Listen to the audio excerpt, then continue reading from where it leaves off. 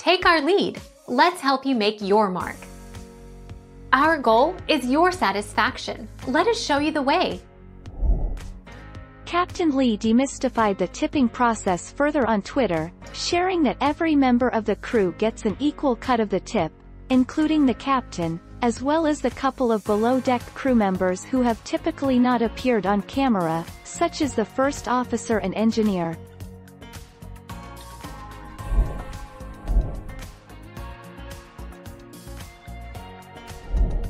Make your mark. Take our lead.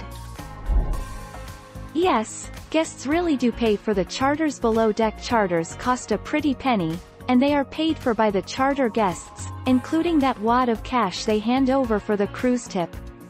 They spend their real money to be on the show, Cronin explained.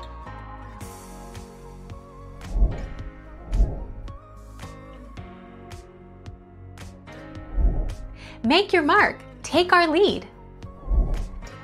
Authentic drama, the show is 100% real, she revealed. The producers basically said, "We want to create an amazing trip for you. Just have a good time," and that's what we did.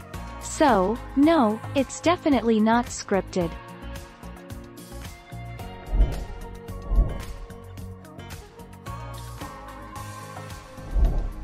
Take our lead.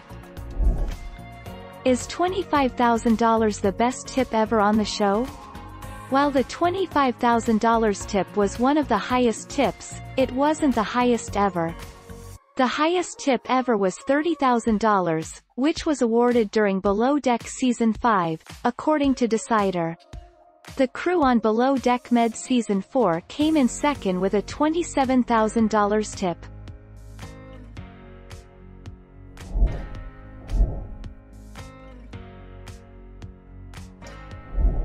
Make your mark. Take our lead. The Below Deck crew received no tip only once.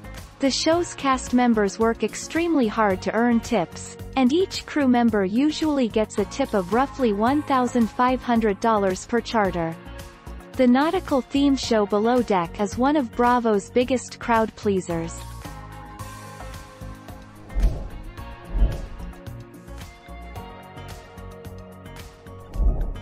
Take our lead. For a 3-day charter on Below Deck, the crew members earn anywhere from $2,000 to $2,500 each in cash. Our charters are a little bit shorter, just so we can make the show, but everything else is exactly the same. So, it's prorated, Below Deck Chief Stewardess Kate Chastain told Entertainment Tonight. Thank you for watching. Please subscribe and hit the bell notification.